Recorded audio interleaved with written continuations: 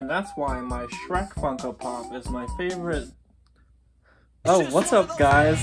Welcome back to Mountain Drew Reviews. Mountain Drew Reviews here. Just letting you know today's video is sponsored by Mountain Dew. This is the newest Mountain Dew flavor. It tastes kind of like battery acid. If you like battery acid and the sweet taste of Mountain Dew, check out Mountain Dew Major Melon in stores today. Use the code PIZZA for 1 cent off your...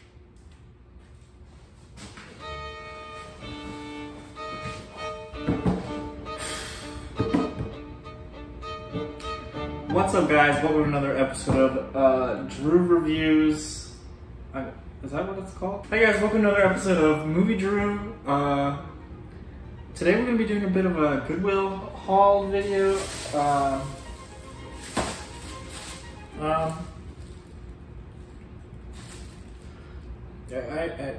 When I started out collecting movies, I started out with only a few DVDs, and I kind of made a rule for myself that I would only buy Blu-rays moving forward. That of course was what until I went to Goodwill and realized that I could find any movie I ever wanted on DVD. So the past few months, about once a week, I stopped by a few Goodwills and started filling out my collection. As you can see here, quite a few of these are found at Goodwill. Even the Blu-rays, some of them are from Goodwill.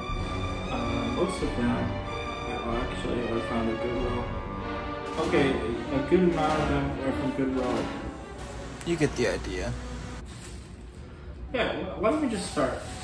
So, right off the bat, we got V for Vendetta, which is, of course, produced by the Wachowski twins, who also directed, obviously, Speed Racer and the Matrix trilogy.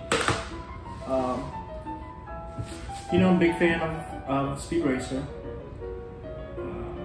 Okay, next we got Adaptation, which is, of course, the movie directed by Spike Jonze, who also directed Where the Wild Things Are, one of my favorites. This is the third collaboration with Charlie Kaufman after Being John Malkovich and Human Nature. It was also produced by Jonathan Demme, who directed Silence of the Lambs, classic film on the Criterion Collection. You might want to check it out. If you haven't already, I don't know why, there might be something wrong with you, because it won several Academy Awards, and it's probably one of the greatest films ever made. Next we got Pi. This is the first movie by Darren Aronofsky. I've actually never seen this, but Darren Aronofsky, of course, is the director of the film Mother, as well as Black Swan. Black Swan being one of my favorites of the late 2000s in terms of horror.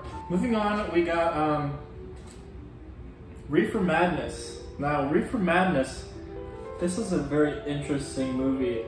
It came out in 1936, or maybe 1938, or 1939. People really don't know, but of course it started being shown to audiences as a deterrent to marijuana usage in the 30s, which I guess was a big deal. I don't know, I wasn't alive then, but in the 70s actually, the owner of New Line Cinema, which was a very small studio at the time, bought the rights to this for their college circuit, where they were showing like art films and foreign films. And it was one of their first commercial successes. Of course, their biggest after that being A Nightmare on Elm Street, directed by Wes Craven. Classic. Everyone loves this film. They call New Line Cinema the house that Freddy built because of because of Nightmare on Elm Street. Next up, we got Saw 4. I've been looking for this one for a while, actually. I've got all of the other Saw movies. You know, Saw 1, 2, 3, 5, 6, and I'm glad to finally add number 4 to the list, even if it's in a shitty Blockbuster case. Glad to have it. Next up, I was surprised to see this at a Goodwill, but I got Black Klansman. Now, this of course was one of my favorite films of the past few years to come out. 2018 it came out. Of course, directed by Spike Lee, who also did Do the Right Thing. Next up, we got David Fincher's 2007 film, Zodiac. This is, of course, one of many adaptations of the Zodiac Killer's story. Beyond this, most notably being the 1971 films The Zodiac Killer and Dirty Harry, the latter of which being the only film ever made with the sole intent of capturing a serial killer. Look that up, that's a fact. Of course, Fincher also directed Fight Club and Seven, as well as my favorite David Fincher film,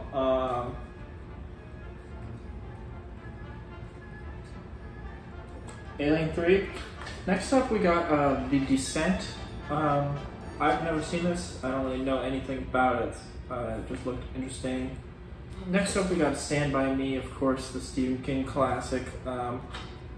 I saw this as a kid, and I don't remember at all what happens, so I can't really give you anything about it, but I'll be checking it out. Lastly, of course, we've got Blitz. I didn't know that this was a movie. I kind of just bought it because we made a short film called Blitz, and I saw it and thought it was funny that it existed. It says Fast and Furious takes a second seat to Blitz. I don't know about that one, but of course, this is my haul for today. I got a few recommendations for you guys if you want to check out some of these films. Today I'm going to recommend Ted V. Mikkel's 1971 film, The Corpse Grinders, and Frank Henenlotter's 1990 film, Frankenhooker. Very interesting premise. You know, that being the premise of Frankenstein if he was a hooker. Yeah, check that one out. Let me know what you think in the comments, and thank you.